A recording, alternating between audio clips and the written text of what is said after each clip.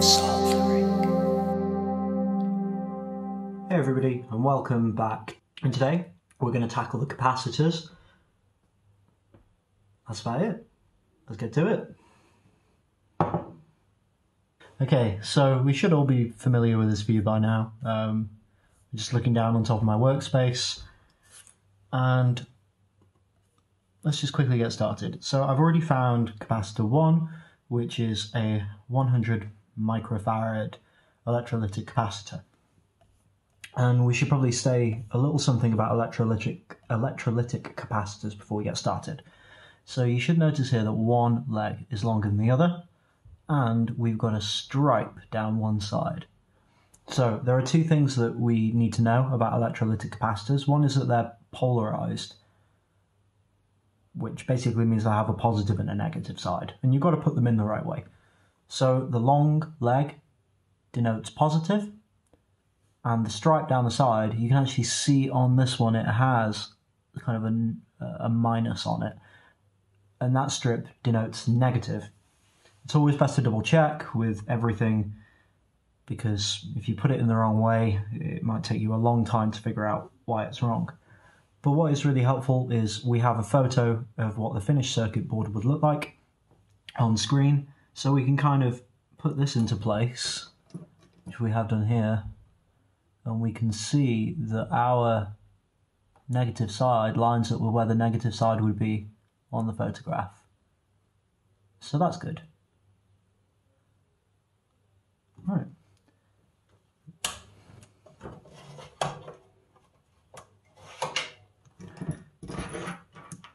I decided yesterday evening to have a tidy up because my kitchen table has been completely taken over by this workspace.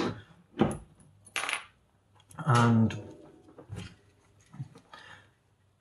well, kitchen table, my dining room table, but my dining room's in my living room, so it kind of made the whole space look like a massive tip. So I changed that.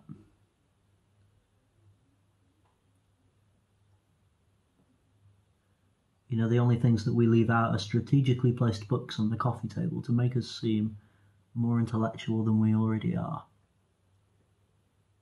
That kind of implies we're intellectual in the first place.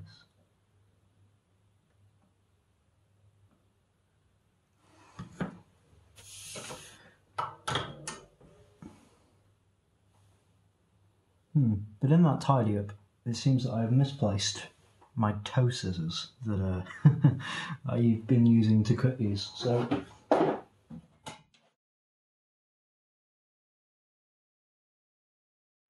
turns out my toe scissors were still out, and in one fell swoop I have undone all of the tidying I did yesterday. Now if that's not progress, I don't know what is.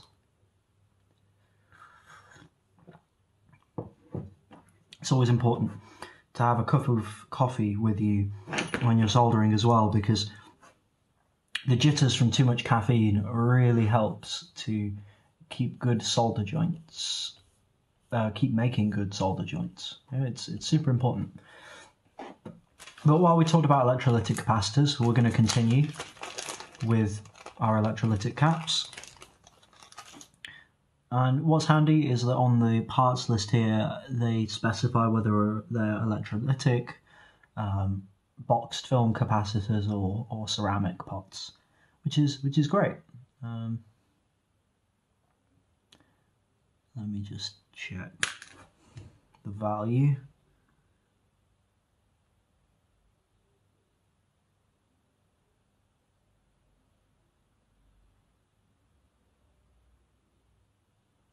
So this is a 22 microfarad, which is what we need. So let's get capacitor 2 in place.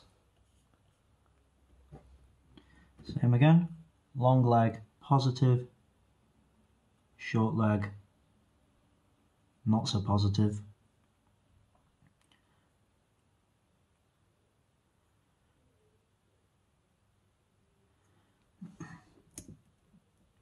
Let's get that in place. So again, you're joining me on a Sunday where we do our quiet projects, in case the neighbours decide to file a big enough complaint to kick me out of my apartment, which wouldn't be ideal, considering I still have around 21 months left of my work contract. I don't know where I'd go, I don't know what I'd do. Yeah, just using a little bit more electrical tape to hold that in place. Which, yeah, it is a bit disappointing, but it's also fair. You know, you don't want to make too much noise. But I just guess that our standards are slightly different, which is fine. A bit disappointing because at the end of the noise-making allotted time yesterday, I had just finished marking up an enclosure for drilling. I think I may have mentioned that in the last video. I'm recording these quite close together because I'm just really enjoying this and I want to do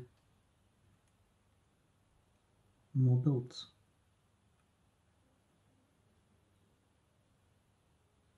Oh no. Seem to have bridged something there.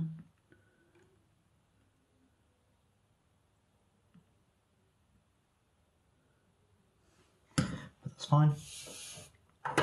We'll just chop our toe scissors in the middle and see if we can disconnect that. Which we'll be able to. That won't be a problem. Might take a few passes, but that's fine.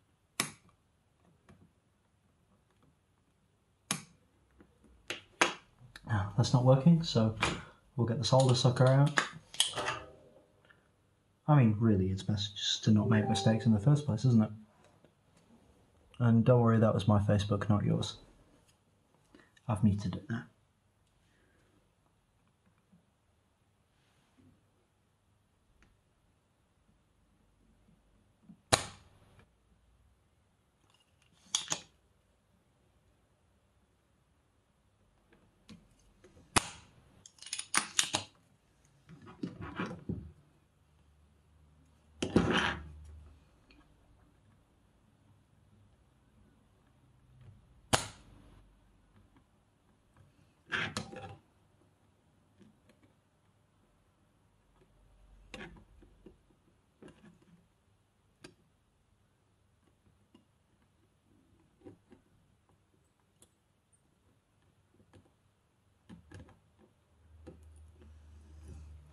Right. Now I'm just going to get some small pliers and then try and bend that out of the way. These are big pliers, but they've got a short top, so...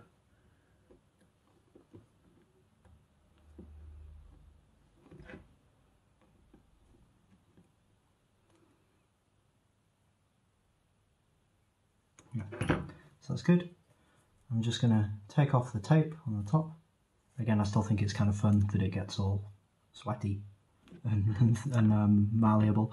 But, let's just check with the multimeter that those two aren't connected.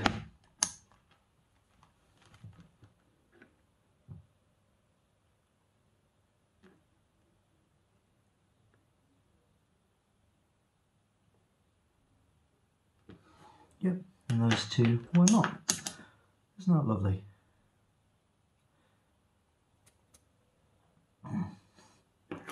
Right, so let's get the next leg on this done.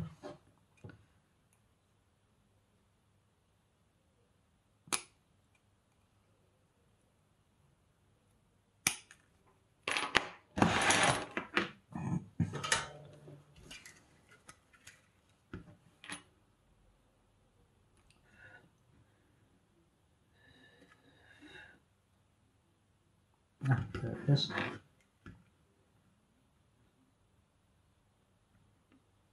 So my eyes aren't great, so trying to find the right things to solder can be quite difficult at times.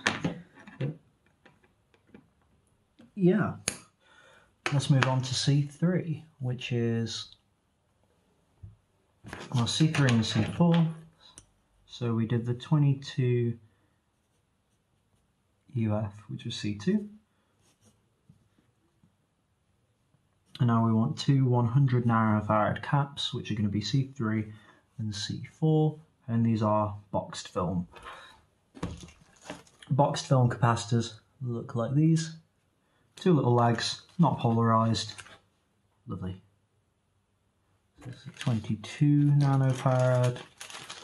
So we want 100 nanofarad. And there are two. 2.2. They're kind of all loose in here as well, so let's just pull out all the boxed films for now.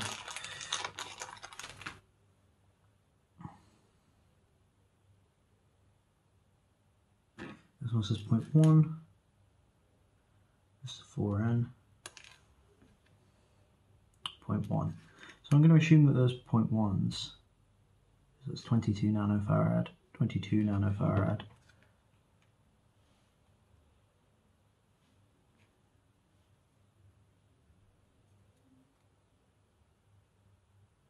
This is a 48K. Should not come across before. It says 63HC, so it might be the 68. This is a 2.2 nanofarad.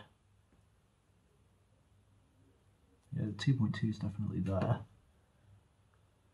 So we should have 5 different types. 1, 2, 3, 4, 5. Yeah, so these will be the. I mean, they both got different markings actually, and I don't have anything to measure capacitance, so my multimeter's not great. So let's do a quick Google.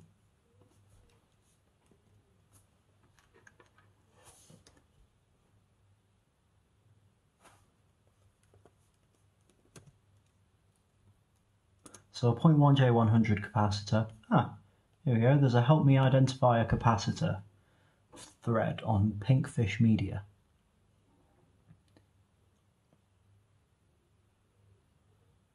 Yep, so somebody said it's a 0.1 microfarad.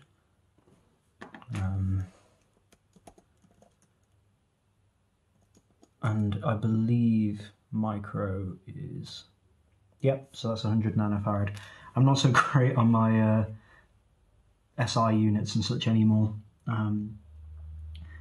I used to know them properly from when I did physics at A level, but it often helps me to have a chart printed out, which isn't something I've done for the new space I'm in. So we'll have a look for the 0.1J63. The capacitor label also means 1 microfarad as 100 nanofarad. So that's fine. Both of these are exactly what we're looking for, which is C3 and C4.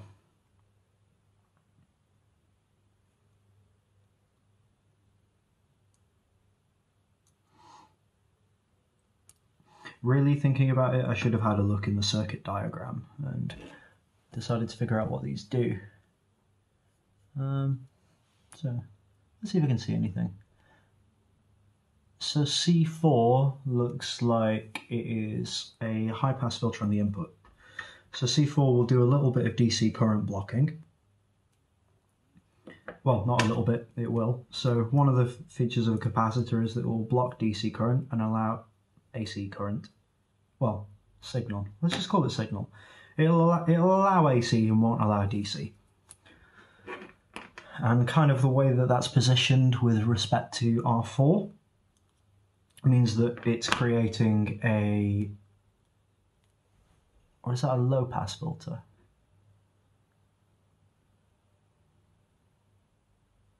No, that's a high pass filter, I'm sorry. So the reason why that works is because your capacitor will allow higher signals through and sort of block lower signals, because a low frequency signal is effectively more DC than a higher frequency signal because it's closer to 0, I guess. So yeah, that's kind of what that capacitor's doing, what C4's doing. C3 I don't see immediately on the circuit diagram yet. Yeah, C3 looks like it's doing some power conditioning. Same with C1, which is basically just going to smooth out the input signal. Well, not the input audio signal, but the input power signal. So if you've got any ripples from your power supply or even your battery source, although that's not exactly common with batteries, that's just kind of... Okay, something strange just happened and my video turned off. So we want C5 and C11 here, which are right next to each other. Again, a little bit of tape.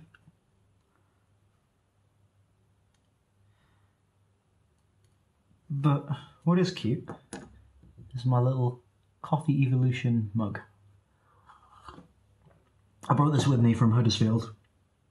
There's a Coffee Evo, is one of my favourite coffee shops in Huddersfield. And I used to go there a lot in my final year. I used to live on a big hill, and sort of going home in between lectures to make dinner, it wasn't silly, it was just a big effort. I don't think I'd ever walked up that hill without being out of breath at the end. But yeah, it was they do some good sandwiches. They did like a goat's cheese one that was what was it, goat's cheese? There was a Swiss cheese sandwich as well that was very good. It's like Swiss cheese and cheddar, I think it was. But yeah, when those guys are open again after Corona, you should definitely go. I used to hang out there a lot as part of my last job as well. Often when I'd meet up with students, we would meet up in a coffee shop in the town centre when I was doing work as kind of like a student pastor, I guess. But what was cool was one day I was there. So, you might notice the jump-in scene. It is a few weeks later, and I've been editing this video, well, series slowly, and just trying to put out one a week to show you what's going on. And I've come to the capacitors, and I've realised, my space ran out on my phone. So that means that all the video didn't record. So I can prove to you that we finished the capacitors, because here's the completed circuit board. I've still not put it into a box. But yeah, I'm a little disappointed because I had some, fun stories, and I was, talking about coffee shops and an artist I was watching in there once. But too bad. The circuit board's done, the capacitors are in, and I think I've got some more videos later and some B-roll where I can show you me putting in the diodes. But besides that, we're kind of done. We're waiting on the box. I'll do another episode to take you through drilling the enclosure. But yeah, I think we've got one episode left, and then maybe a trial I can show you later. But unfortunately, that's it for today with capacitors and some diode B-roll. So, sorry about that. Have a good week, and I'll see you next week.